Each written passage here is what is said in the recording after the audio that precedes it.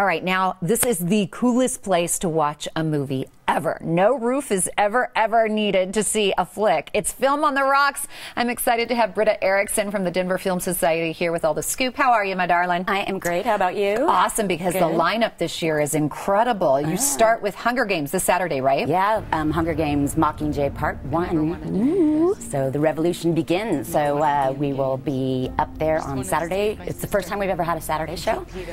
Should be a lot of fun. Hope to see a lot of Katnisses in the audience. Yeah, I might dress up like Katniss. They will confiscate your bow and arrow. They will confiscate your bow and arrow, I think. What about other highlights?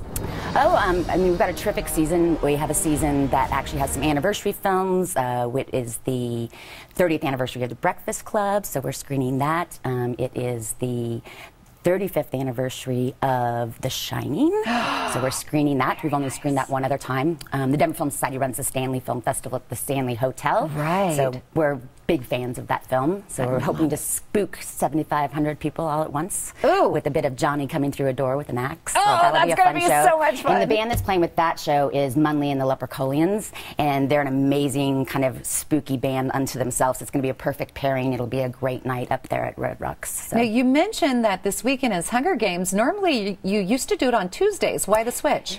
We got the opportunity this summer with a busy concert schedule. Actually, some of the dates that shook out were a Saturday and actually a Friday for Pretty Woman, which we thought, oh, perfect, July 31st, a Friday, date night. That's and really an anniversary year of Pretty Woman. So yes, that'll be hopefully one of the greatest evenings up there that we've ever had.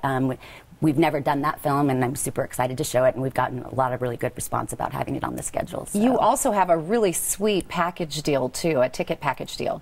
Yeah, you can take advantage of our peak experiences. Those are our VIP experiences. For $42, you can come to our Trading Post party, which happens on the Trading Post down below the venue. We have it catered by Steubens. You know, grab some beers, have some great mac and cheese, sweet. Some pulled pork, and eat from the Steubens truck at the Trading Post. Play some games. We always put out lawn games, and then head on up to the venue, and you'll have a reserved section. Or for $65, you can meet us at Blake Street Tavern downtown, and then have some drinks there and some food there, courtesy of Blake Street Tavern. Hop on the bus, and we'll drive you up, and we'll put you in the VIP section, and we'll drive you back down. So you got the party bus, you got the VIP section, and now let's talk about Pretty Woman again. You talked about the date night. I mean, who doesn't want to see that? When is that going to be shown? Every woman. Yeah, every woman. July 31st.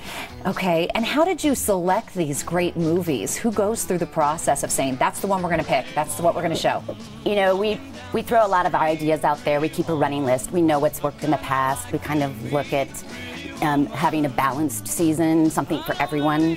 And then we kind of think about things like anniversaries. We think about things like Super Troopers this summer. We're screening that for the first time ever. It's because Super Troopers is back in the public consciousness because they just ran a hugely successful Kickstarter campaign for Super Troopers 2. So it's a comedy group called Broken Lizard, and they did a more successful Kickstarter campaign than Zach Braff did for his new film. Wow. So it's back in the public consciousness, and people have been talking about that movie again, and it's also a perfect stoner film. Oh, so, is it really? Yeah. Okay, well, I mean, we do live in Colorado, let's be honest here. And then the end of the season spectacular is still under wraps. Are we going to get a scoop? Are you going to tell me what it is? It's going to be sexy. It's going to be...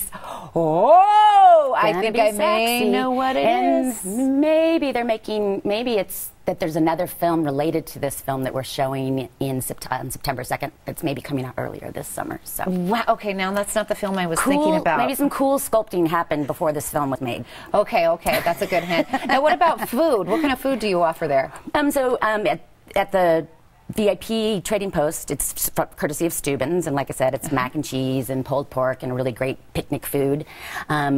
We do heavy hors d'oeuvres at Blake Street Tavern, and then of course, if you're just there for a general admission ticket at $12, which is a great deal, you certainly can hit any of the Aramark concession stands. You can have popcorn, awesome. You can have drinks, you can have hot dogs, you can have nachos. And up top at Shiprock Grill, they have some great food on their menu, so I always encourage people to grab a dinner before they come on down to their seats. Well, I will see you there this weekend. Yay. Can't wait to see Hunger Games. Film on the Rocks premieres its summer season on May 23rd. Upgrade your movie going fun with the peak experience, which includes the party bus, woo-woo, food, drink, and VIP seating. For the entire schedule and for tickets, all the information, just go to denverfilm.org. That's denverfilm.org.